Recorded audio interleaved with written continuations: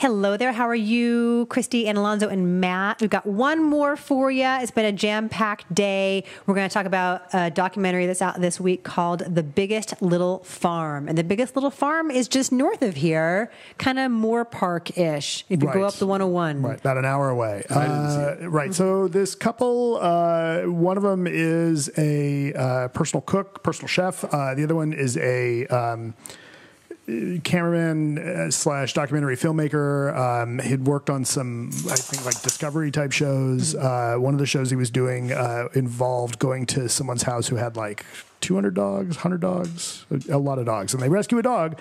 He was a hoarder. Yeah, somebody was hoarding dogs. And so they rescue this dog, Todd. And Todd is, a medium-sized, shepherdish looking, muddish type dog. And barks all day in their apartment, so they have to move out. They get evicted, and they decide, oh, you know what? We're going to go open a farm and do the thing we always wanted to do, and see if you can do a kind of live in harmony with nature farm. And they spend 7 years doing that. They get some expert who comes in and says, all right, here's what you got to do, and do all this diverse, biodiversity, and here's how it'll work. And it's one problem after another, and good and okay. Like, this is an interesting. Review? Okay. Well, my frustration with this movie is that, the best documentaries will catch you emotionally as well as teach you something. And this movie, I'd say, probably has 60 or 70% of the education down. It never got me really emotionally. Like, it's very twee. Like twee is a really good word for it because it is like wall-to-wall voiceover. John explaining to us what we're seeing in front of our own eyes, and then further explaining it to us in these little animated interludes. Right. And of course, the animals are adorable. Baby pigs. I mean, come on. How do you not love piglets? But the word you used at one point last night as we were talking about it was sanctimonious. It is smug and sanctimonious as much, and it's totally falsely modest, because as much as the tone of the voiceover is, wow, this was a massive undertaking and we were in over our heads and we were learning on the job, eventually that gives way to, we've got this nature thing nailed down. We've got it figured out. And we're so much better than everybody because we gave it all up to take this challenge and go on this journey. And I didn't get so much of that. What I got more of was, where I felt like it was a bit disingenuous was, they talk about getting investors, and they go out and they get 200 acres of land, and they do all the, first of all, they get there's so much work. Mm-hmm. Right. And lest look, like people who are farmers will absolutely tell you, like, farmers work from sun up to sundown because running a farm is a lot of goddamn work. It's why we have daylight saving time. Right. I mean, it's and one of the things this movie somewhat glosses over is how much investment they actually had to get, right? And I read a couple of news stories and some interviews with the subject and writer John, or director John Chester. John Chester. His wife is Molly. When he kind of, there's a throwaway quote in one of the news articles. He's like, when we talk about investment, we're talking about millions. And no lie, like, they had to have spent millions on this, right? Like, they buy this farm that's an apricot farm, and they have one of the first things they do is they come in with a backhoe and pull all the trees down because the soil is so dry and so dead. And so, then they plant a bunch of different trees, like dozens of varieties of trees and a bunch of, cover crop, and they buy a bunch of livestock. They buy some cattle, they buy a bunch of sheep, they buy a bunch of baby chicks, which, all cute, but like that stuff costs money, right? And they end up, they hire some people, they bring in, more with, I don't know where it's either volunteers or people with jobs. Like, this is a business. Like, this is not somebody just going and just, I bring all that up because the movie doesn't really, it kind of glosses all that over. Like, they say, like, oh, we put out the call that we wanted help, and we were amazed how many people showed up. right? Well, I can only imagine that they were paying those people. Also, they go to a farmer's market quite frequently, and they're really excited because the eggs sell out really fast. Like the eggs are great and they sell out really fast. Like at one point you see an egg within an egg in this movie. But yeah, there's no substantive sense as to what's happening with them financially. One of the things that this movie does do well, and it's one of the few things it does well, is it shows how, if you have the right elements in place, there is this cycle that works and that you can live off. When they talk about the snails being an issue and the solve for that, like all of the, one of the things he keeps talking about is that, it goes back to the way humans in agriculture and a lot of things have always worked. Like you observe long enough and you figure out, okay, well, here's my solution for that. Right. And you see a lot of that happening, and that makes sense. And so you do come away with this of an idea of like, okay, sure, a very, very biodiverse agricultural system where one particular, single owner farm can have dozens of different types of animals and plants, and it all kind of, cycles within nature. And yes, there's a lot of work keeping that running, right? Because their expert says it's more like surfing than anything else, right? But surfing is not just standing there. Like that is work, right?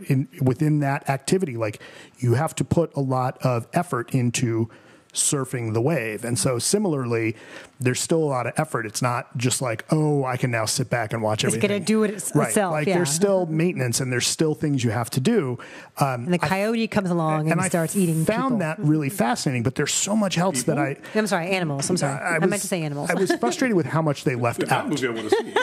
I was very frustrated with how much they left out. Like they left out like what the investment was, because that would be fascinating, right? And they do a good job of showing how they really, really do remake the soil and turn the soil. And also based on what they've done, the way they are not troubled by the sudden torrential rains and the way it restores the aquifer.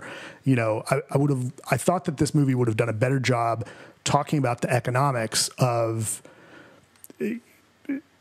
for instance, like that, I'd be curious to know what the margins and economics of their particular farm is, as opposed to, they kind of cast aspersions at all these, what they call monoculture farms where somebody raises just one crop, right? But the thing is, like, that's a business decision, and that must be a high margin. Like, it's not like somebody just decided, oh, fuck every other vegetable, I'm only growing avocados. This is very ambitious. And even within, like, the fruit, they do, like, a wide variety of stone fruit. But there's stuff that they never touch on, like, they name, some of the animals get names, right? And the main mama pig gets a name. Like, right. They name that pig, and he does talk about how they end up, he says, it's interesting because so many of these animals are going to be food, but you develop this relationship.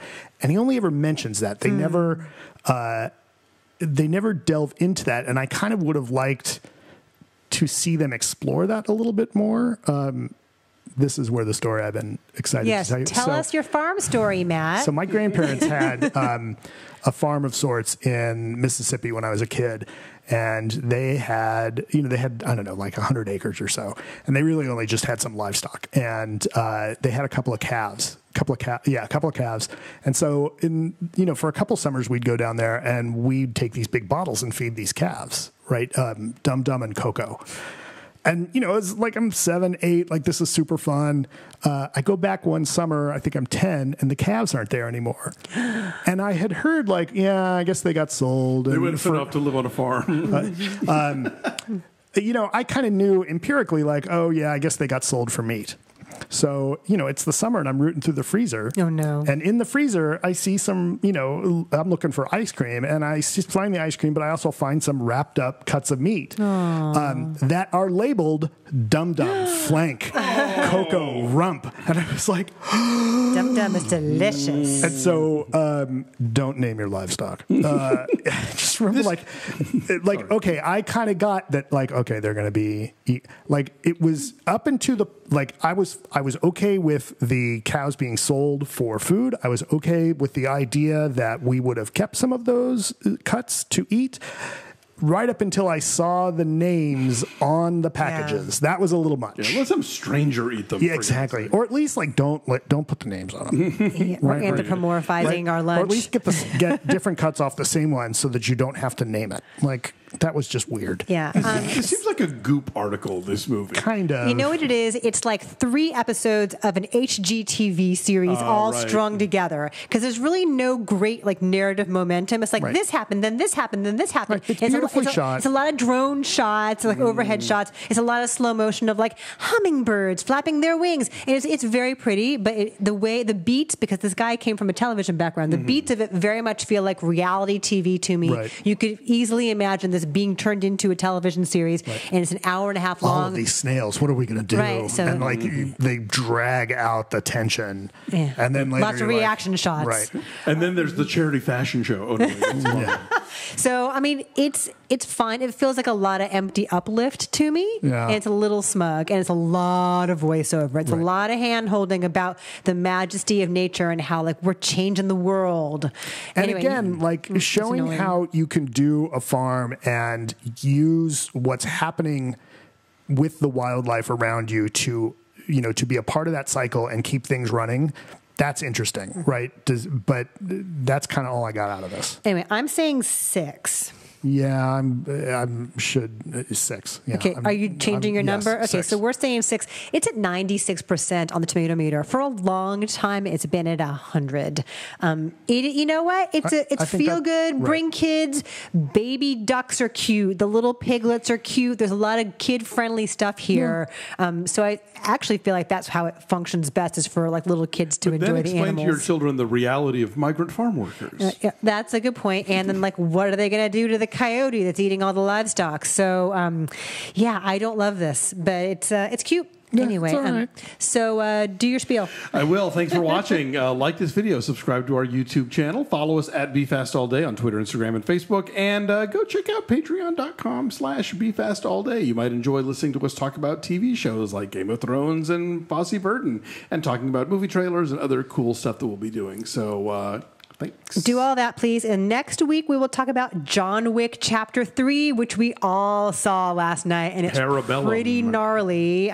Also, on Monday, I will have out my latest a la carte interview. It is with YA author Julie Buxbaum, who I've known for a few years. She has a new book out. She's a really cool, smart woman, a former lawyer who realized she hated being a lawyer and decided to become a YA novelist. And she's now a bestseller. She's very successful. So that's on Monday. Thanks for sticking around with us. We've loved seeing you and hearing from you. So we'll talk to you again real soon. Bye.